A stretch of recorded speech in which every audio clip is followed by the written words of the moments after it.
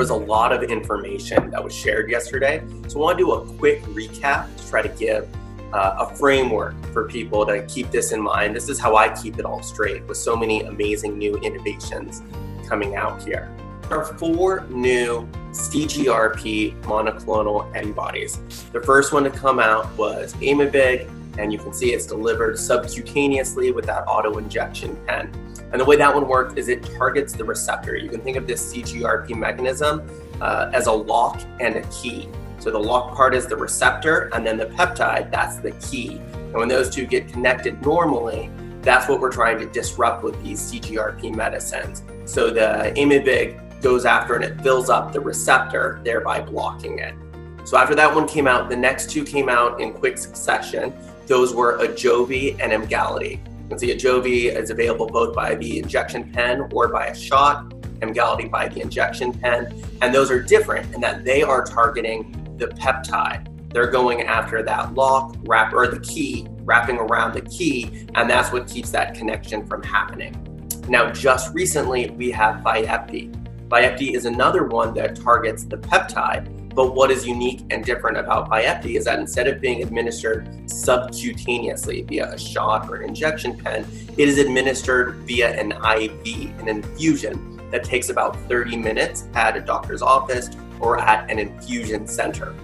Now, certainly they have some challenges right now, but eventually want to be able to ensure that patients have access to this. And one of the things that could be a great potential there is a faster onset. There's a lot of headache specialists and some early data seems to indicate it may kick in as soon as 1 day later, whereas the shots and the pens seem to take a week or 2 to really start seeing the effects.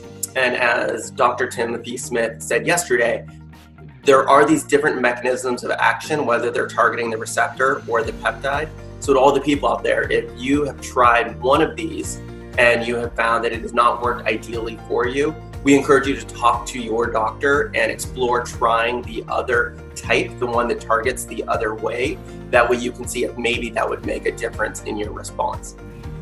So those are all prevention medicines. We have a bunch of new acute medicines coming out. So in the GPAN class, which is similar, it's focusing on that CGRP molecule and pathway. The class here is called GPANs. These are small molecules that are blocking the receptor, and there are 2 of them, the Ubrelvy and Nurtec. Both are taken orally, and it's when you begin feeling an attack coming on, you would take these, like a triptan that would be taken orally if you're using an oral triptan. The next class is the Dietins. They operate on a pathway similar to triptans on that serotonin pathway, but the triptans have a cardiovascular risk, which is why it's estimated that maybe up to 30% of people with migraine aren't able to use triptans because of that cardiovascular risk, whereas the Dietins class doesn't have that same risk. So people can go ahead and give those a try safely and see if that medicine Rayvow works for them. And then the last one, this is an older class of medicines, the triptans. Those have been around about 20 years. There's many different types of triptan, sumatriptan, zolatriptan, you name it. And so this is a new delivery method for one of those long-standing triptans, sumatriptan. This is a nasal spray. The advantages of the nasal is that it kicks in faster than a pill, but it can be easier than finding a location or having a needle with you to do an injection. So this is a new nasal spray. It delivers a smaller amount of medicine, but does it in a very targeted and efficient way to make sure that the effect happens. So that's just a quick framework for the preventive and acute medicines, focusing on those that are currently available. If you want to refer back to the talk yesterday, Dr. Smith went into a lot of medicines that are under development and will hopefully be coming out in the coming months and years. So switching over to devices, the way that I think about the devices, there are 4 devices that are currently available and approved.